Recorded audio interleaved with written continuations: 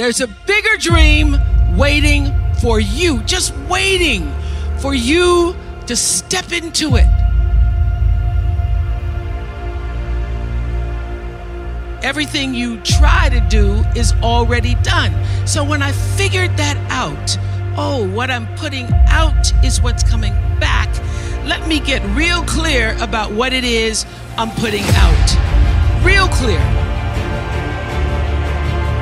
So I read a book about 1989 called Seed of the Soul. And in that book, Gary Zukav talked about the laws of karma, of the laws of cause and effect, the third law of motion. And in that book, he talked about how intention, your intention is always one with the law. Meaning, before you even think about a thing, you have an intention for the thing. And that the intention is going to determine the outcome.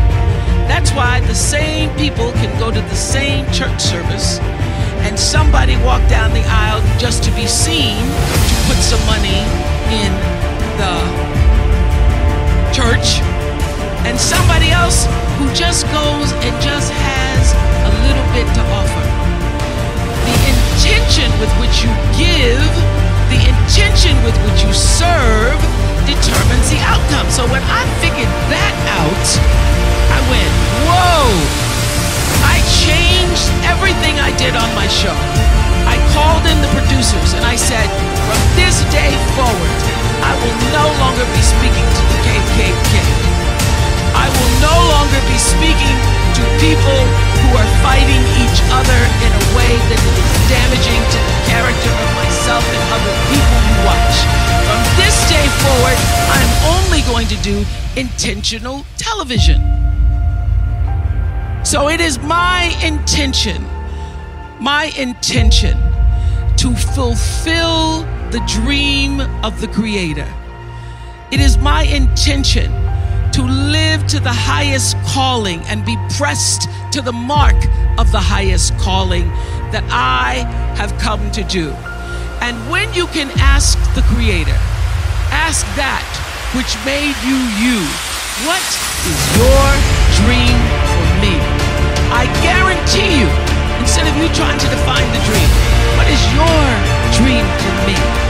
If you're able to lean into the dream that the universe and all the forces of light and love and power and grace by all the names that we call God has for you, nobody can touch it.